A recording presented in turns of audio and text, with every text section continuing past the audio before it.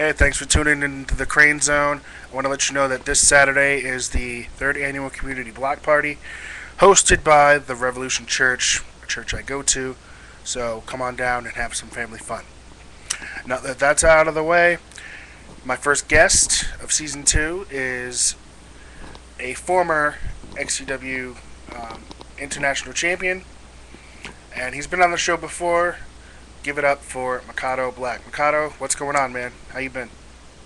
Hey, I'm doing alright, brother. How you been yourself, bro? Well, considering it's still 80 degrees here in Florida, I'm doing great. Look at you, man. Look at you. Yeah, I know. So what's up, man? How you been? I've been alright, brother.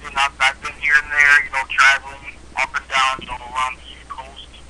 I've been, mostly I've been up in the Ocean State, Rhode Island, and other than that, I've just living the life at home, taking some time off. Yeah. I read somewhere that you suffered a knee injury. That is correct. This was a promotion up in Rhode Island. It was actually a tryout. What happened was I was in the ring, doing, giving off, some kind of, just showing them a little what I can do in the ring so they can get a taste, see how they want to use me or something like that. And the promotion was called Powerhouse Wrestling. I suffered a torn meniscus. Doctors gave me clear to, step back in the ring sometime in, mid-December, maybe early January. So, other than that, I should be alright there, Yeah, we here at the Crane Zone wish you a speedy recovery. Knee injuries can be very harmless to your career, and we definitely want you to get well soon, man. Thank you very much, Oz. I appreciate that.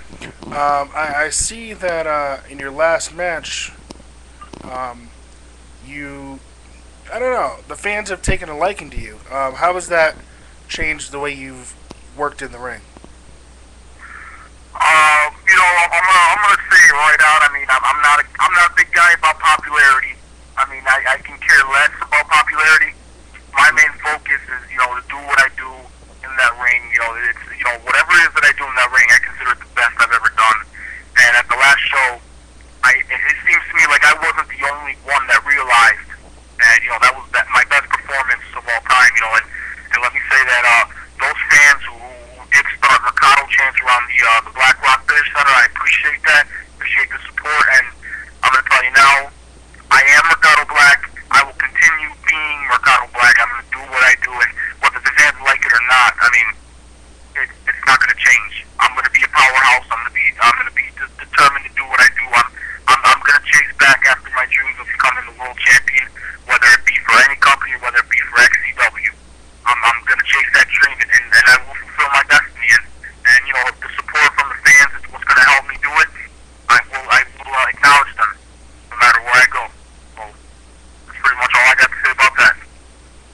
That's good. Has being,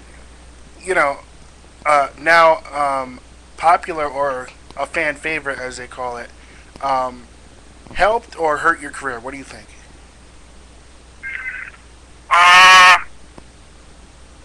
To be honest with you, pretty much there won't be any damage done, nor will there be any progress done. Like I said, it's strictly me, what I do in that ring. It's either the fans are going to love me or they're going to hate me. But, regardless of the fact, I have the power to make them love me and I have the power to make them hate me. As of right now, my focus, my purpose is not to make them love me or hate me. My purpose is to earn respect from, the company itself, the guys in the back, and thus far the fans as well. That's what my purpose is. I'm not here to, like I said, I'm not here for popularity. I'm not here to make anyone like me or make anyone love me, make anyone hate me. My purpose is to do what I do in that ring. And you're either going to love what I do or you're going to hate what I do. The fact of the matter is, what I do in that ring is a sacrifice. It's a sacrifice for myself, for my well-being, for, it can be for someone else's well-being. As long as my career picks up from wherever it is I left off, and the fans support me for what I've done for the past year in XCW, that's pretty much all I've got to say about that. So, as far as for damage or progress, I don't see anything going wrong with the support from the fans. So either way, it's not like, it's not whether they love you or hate you. It's as long as they respect you. That's pretty much what it's all about, man. This business is a cutthroat business.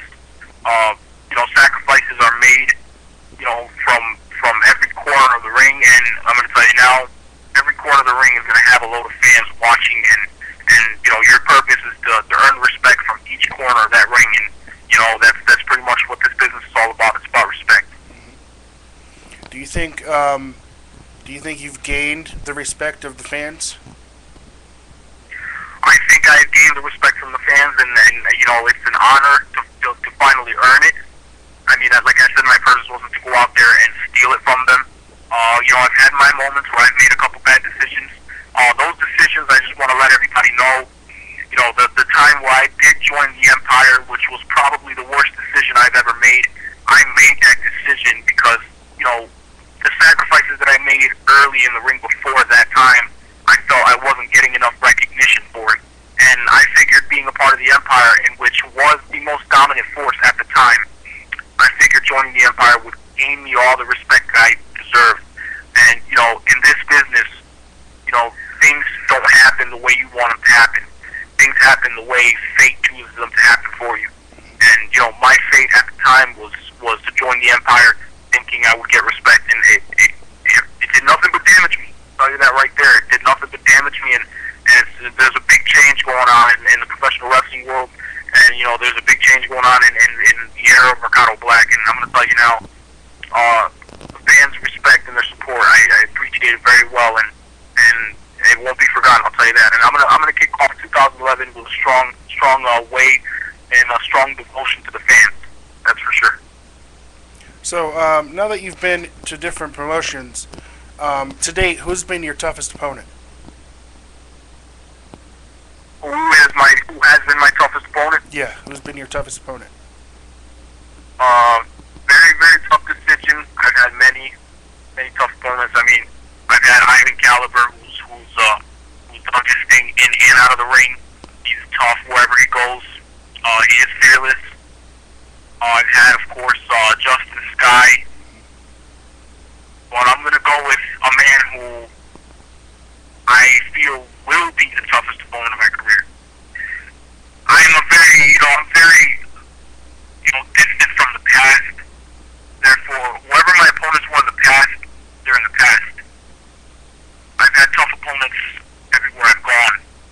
And, the one that means most to me right now that I'm looking forward to is Dan the Man. The reason why is because Dan the Man did something to me in which I'll never forget. And to know that after that did happen to me, I had to sit home, pondering back and forth, loathing at the fact that I can't get my hands on him. And I'm going to tell you now, he will be the toughest opponent of my career. And, I'm going to tell you this, the fight is on, bro. The fight is on. Mercado, we wish you well in 2011 and with your recovery of your knee injury. And I want to thank you for your time, man. Thank you for being on the Crane Zone. And you're welcome, and I'll definitely, I hope to see you again on Crane sometime in the near future. And good luck to the Crane Zone. I see it's doing well. And as for those fans out there who support me and Mercado Black, remember, the time is now, my time. I am Mercado Black, and this is my house. Thanks, man.